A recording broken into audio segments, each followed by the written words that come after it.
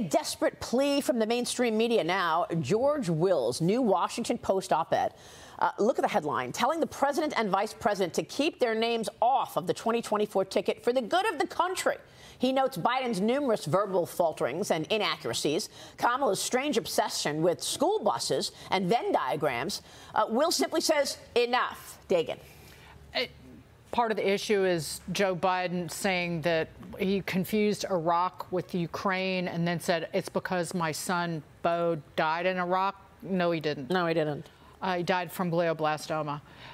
But also, the bigger issue is how blithely both Biden and Harris lie to the American people. It's not the slip-ups and the foul-ups from this almost octogenarian bobblehead. It's the fact that he just lies and with no regret.